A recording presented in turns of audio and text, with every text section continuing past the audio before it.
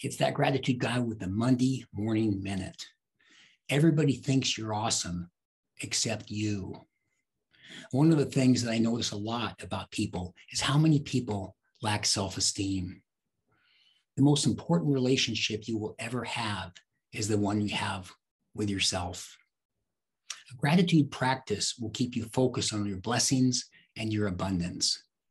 When you do that, you will see the things that make you awesome, and your self-esteem will increase.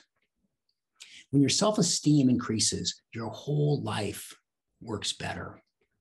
A gratitude mindset can do so many things for you. When everybody thinks you're awesome, you will appreciate the compliment just that much more.